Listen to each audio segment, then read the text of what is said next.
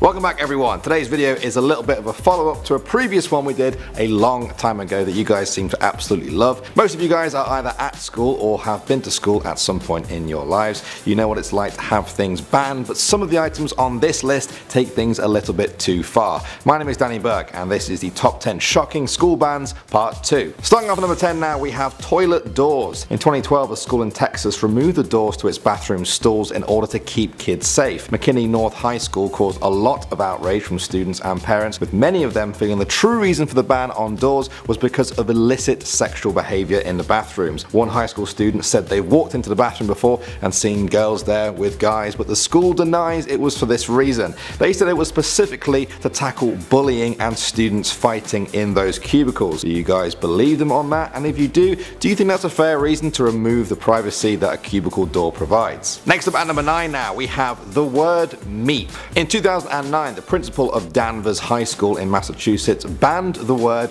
meep, made famous by Beaker, who is one of the Muppets. According to the story, students were meeping in disruptive ways in their lessons. Teachers were unable to get them to stop, and so they felt it was necessary to just ban the word altogether. The principal said to the media, "It has nothing to do with the word, it has to do with the conduct of the students. We wouldn't just ban a word just to ban a word." Some people agreed that this was a necessary thing to do, while others said the principal took it too far when he started forwarding emails he had been sent containing the word meep to the police. I can only imagine making the word meep borderline illegal to high school students probably had the opposite of the desired effect. Next up at number 8 now, we have skinny jeans. In 2009, Kimbrough Middle School in Texas announced they would be cracking down on what was a new trend at the time, wearing skinny jeans. Seth Chamley was a student who turned up to school wearing skinny jeans one day. The teachers gave him a very simple choice: go home or wear something provided by the school instead. He went home and his parents ended up keeping him there, deciding instead to homeschool him. The school said the jeans were too tight and that it was disruptive when he sat down. I mean, this one is kind of funny, but in the years since then, more and more schools around the world have done similar things. Do you think it's fair to enforce certain dress codes, or are schools always behind the times when it comes to clothes? Next up at number 7 now, we have being on social media. Now for this one, you guys may think I'm referring to a student being on social media at school. No, I mean they were banned from simply having an account at all. This story comes from Pope John XXIII Regional High School in New Jersey. In 2005, the Reverend there held an assembly in which he told students they would have to dismantle their personal pages on sites such as MySpace and other blogs or face suspension from the school. He said he was doing this to protect students from online sexual predators who may use the sites to gain personal information and pictures from the children. If this was the reason, then I guess it's nice that he thought to protect them, but I think it's a totally mental way to do things in this day and age. What would you guys do if your school told you to not access social media at home? Moving on to number 6 now, we have Halloween.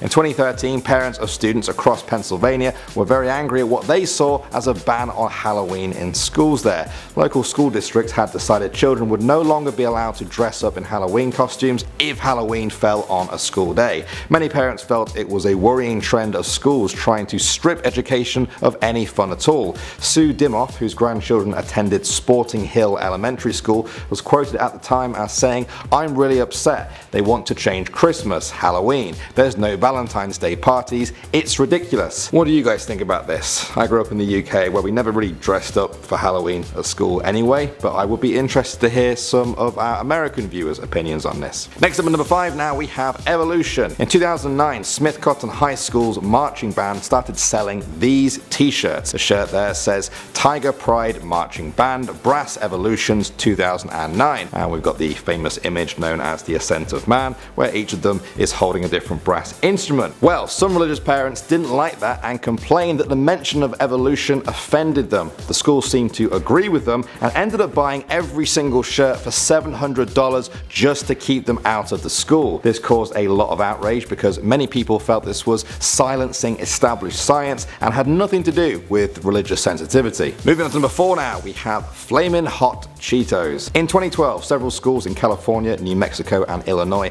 banned Flamin' Hot Cheetos and began confiscating them on site. The schools were trying to combat what they saw as a worrying trend when it came to student obsession with this snack. One senior was quoted as saying, 8 out of 10 kids bring them to school. I used to be one of them. I ate them every day, even for breakfast, and I got really big. There were days when if my mother didn't buy them for me, I would get so mad. It took me 3 months to quit. Do you guys think this is a positive step for the schools to make regarding their students' health, or is it totally pointless to ban just one specific brand of snack? Moving on to number 3 now, we have books. If there's one place you didn't expect books to be banned, it's probably a library. I guess if there's a second place though, it's probably a school. Many schools have banned certain books over the years from being on their premises based on their content. There are obviously ridiculous ones such as Harry Potter, which some say promotes witchcraft and dark magic. There's ironic ones such as Animal Farm and Fahrenheit 451. And then there's ones that are still being fiercely debated today, such as The Adventures of Tom Sawyer and Huckleberry Finn. Those books were written when slavery was legal in the US. Some see them as important historic texts to learn from, but others feel the content is just too racist for students. Next up at number 2 now, we have Father's Day cards. Schools in Scotland made the headlines in 2008 when they banned students from making Father's Day cards for fear of embarrassing classmates who lived with single mothers or lesbian parents. Family rights campaigners condemned the policy as absurd and argued that it marginalizes fathers. Local authorities responded by saying that they need to reflect the changing pattern of family life. What got people even more angry though was that Mother's Day card making was still totally permitted, leaving many to question the potential double standards. And finally, number 1 now, we have cartwheels and handstands. A school in Western Australia got a lot of flack for banning its students from doing cartwheels and handstands because they were too dangerous. Bunbury Primary School say that at least 2 students every single day were coming to their offices with injuries to their wrists. School principal Shane Doherty said, "This is not about stopping kids from taking risks and having fun, but attempting things like flips or handstands on sloping grassed areas without learning how to do it properly is never a good idea." Do you think that's fair? Because children do sometimes hurt themselves, or is this way too over the top? And on that note, which one of those do you think was the most over the top? Have you heard of any more crazy ones? Should we do a part 3? As always, let me know in the comment section below. Thank you as always guys for watching. My name is Danny Burke and I'll see you all in the next video.